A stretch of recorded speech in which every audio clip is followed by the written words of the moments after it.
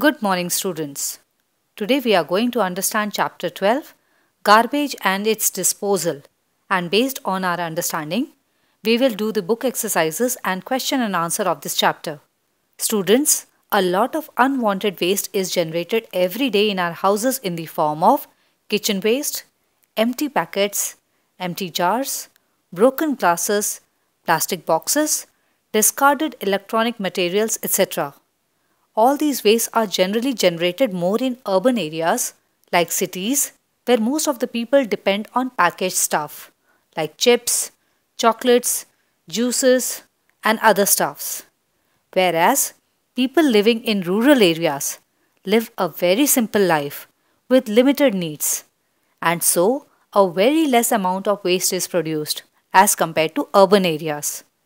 This waste is mostly converted into manure, which in turn is used in the fields for the healthy growth of the crops.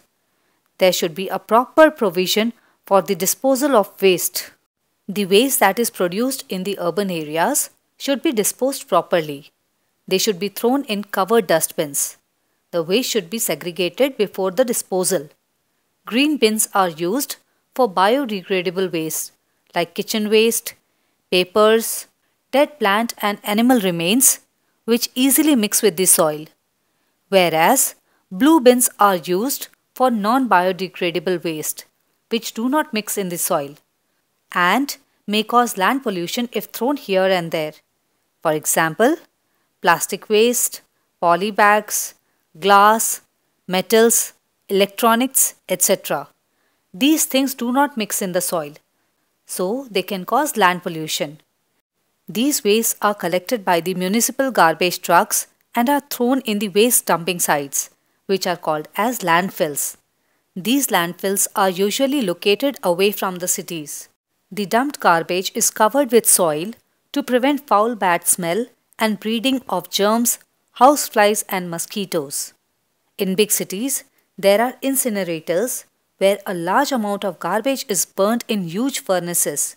These incinerators cause air pollution due to smoke, heat and bad odor.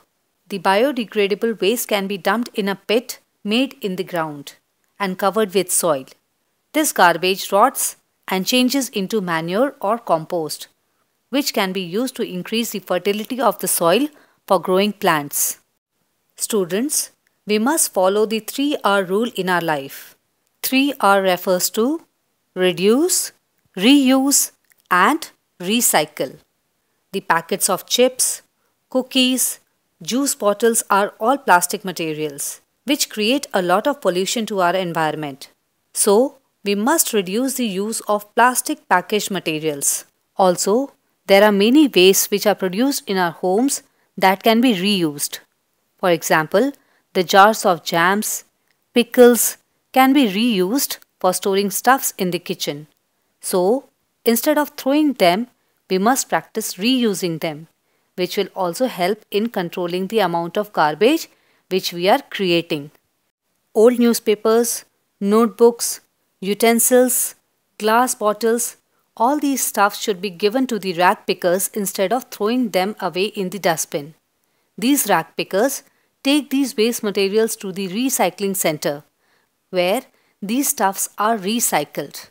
Recycling helps to conserve our natural resources, reduce landfilling, save energy, and controls pollution. It will go a long way to keep our earth clean and green.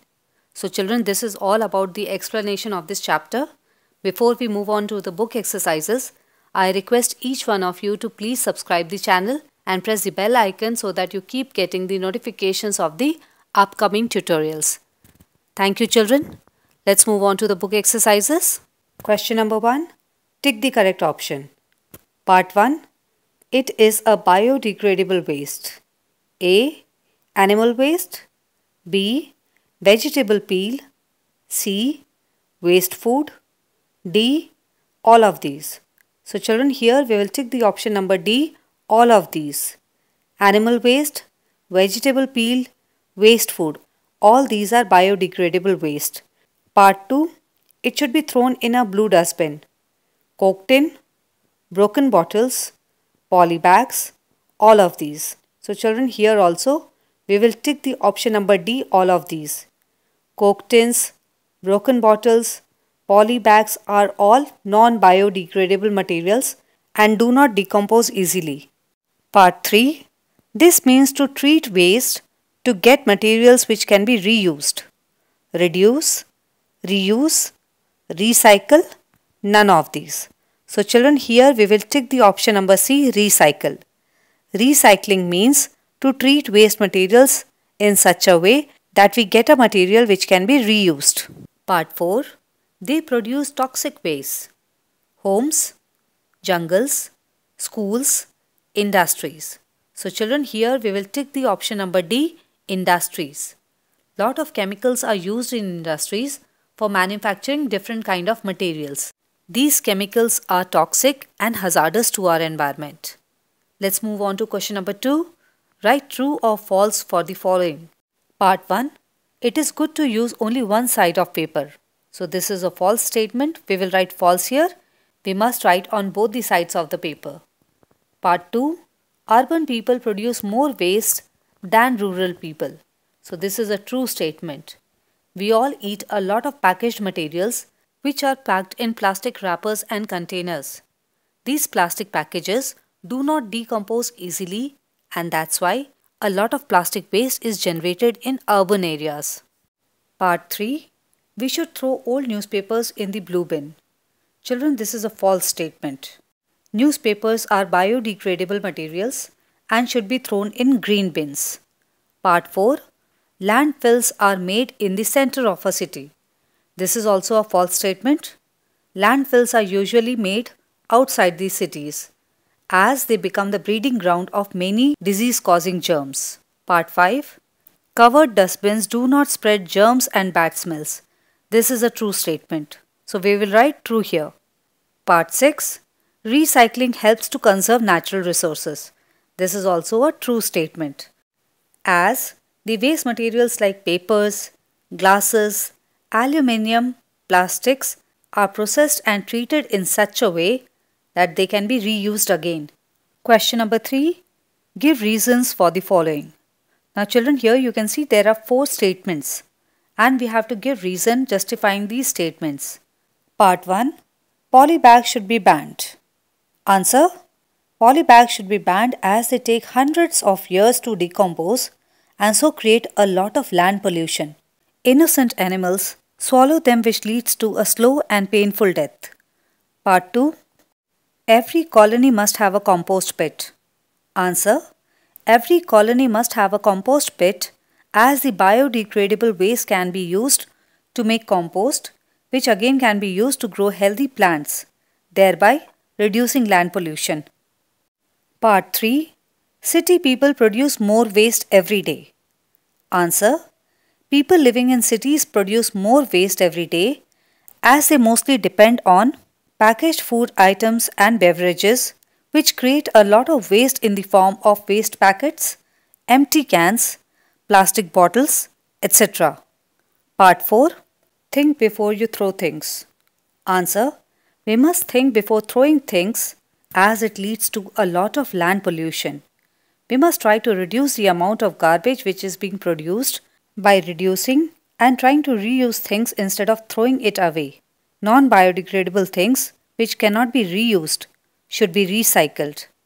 Biodegradable waste should be used to make compost. Question number 4. Define the following. Part 1. Landfill. Answer. Landfill is an open ground where the garbage is dumped. It is usually located outside the city. Part 2. Incinerator. Answer. Incinerator is a huge furnace which is used to burn garbage. It creates a lot of air pollution due to the smoke and heat which comes out after burning the garbage. Part 3. Compost. When the plant and animal waste are dumped in a pit and left covered with soil for some days, the garbage rots and changes to manure or compost. This compost is used to improve the fertility of the soil. Part 4. Biodegradable waste. Answer. Biodegradable waste is the waste which decomposes and gets absorbed in the soil.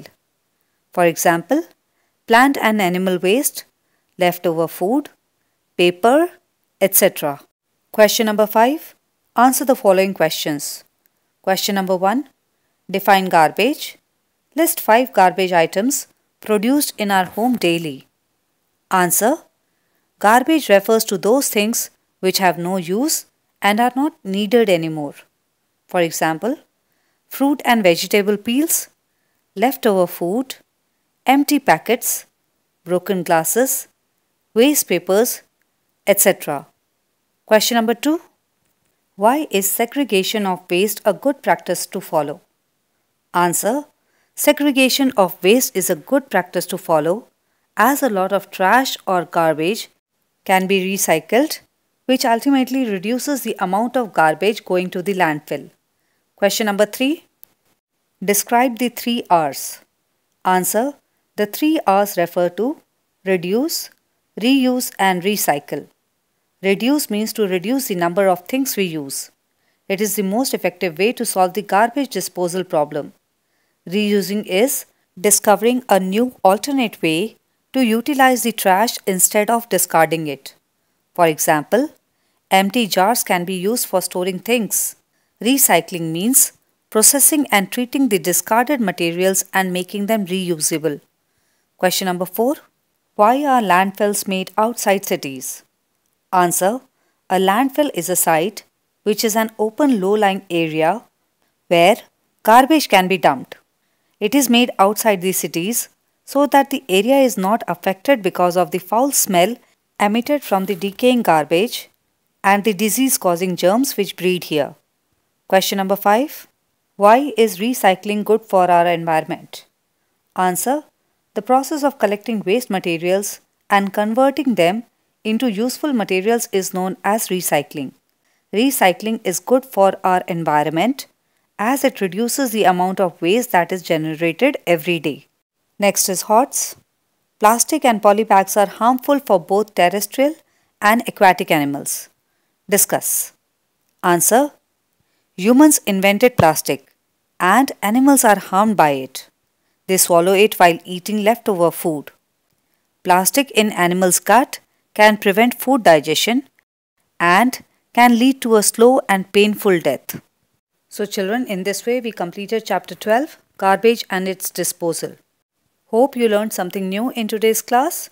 Do give a thumbs up and don't forget to share this tutorial with your classmates and your teachers.